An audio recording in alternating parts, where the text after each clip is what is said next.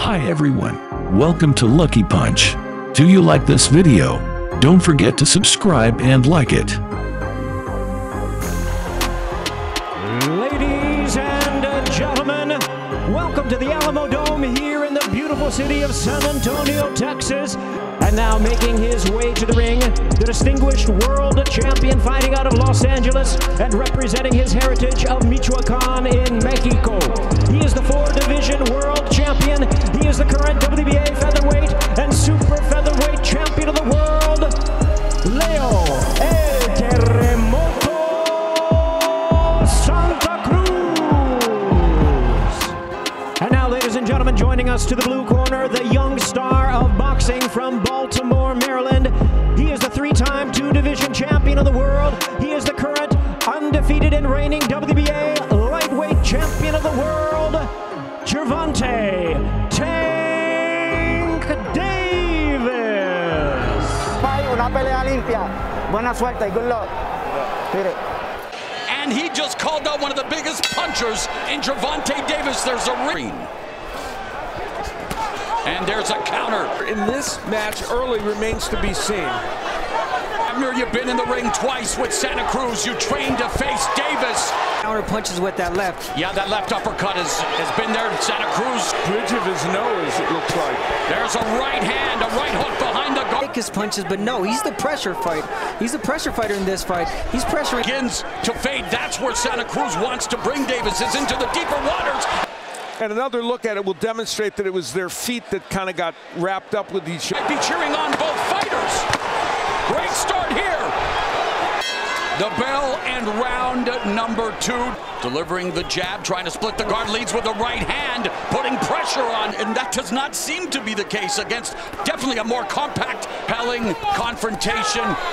And already so much to absorb. He's going to be going to the canvas, but not for a punch. That was, pretty blatant there because of the lack of distractions and the ability to focus. But Center, good stuff through 2 rounds. This is round number 3, scheduled for 12. You get the feeling Davis is adapting so far to being pushed back. Santa Cruz taking small steps, and there's a left hook. Again, the left hand's going to react. Stewart, who said knockouts sell, and knockouts have been Davis' calling card for him, but it is effective. As Santa Cruz's twitch. Look at the difference. When Davis is the aggressor, you see a totally different fight. First pay-per-view here tonight. Davis versus Santa. Back on. So we've already seen. There, Santa Cruz digging to the body. And there's Santa Cruz through the right, and Davis now loading up again with the left. Right hook getting in there, but then here he comes with that uppercut on the inside. I'll tell you what. But Santa Cruz still looking to establish the jab, but he's getting hit. Delivering already here in round 4. Lead right hook by Davis. Is this he would land the uppercut on the inside. This is the difference. Santa Cruz is He's doing a great job. I think he's doing the right thing. In most of these big fights. You saw the jab and you saw there, that counter uppercut is just. At the Alamo Dome, we are through 4. This is round number 5. This fight, and he wants to get back to it, is his own left hook, which is not normally his money punch.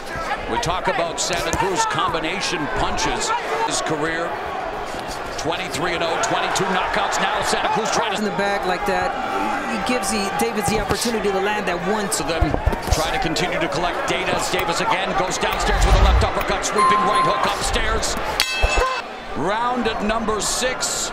Davis, Santa Cruz. Taking a look and what must be going on in his mind. Because as the game plan that he mentioned is to yes, but he is doing some fantastic work here, Santa Cruz. Santa Cruz has landed. Santa Cruz putting together his combination. And that in the Santa Cruz DNA. I was just gonna say, Léo Santa Cruz do that? No, that'd be ridiculous. And coming forward with punches of his own.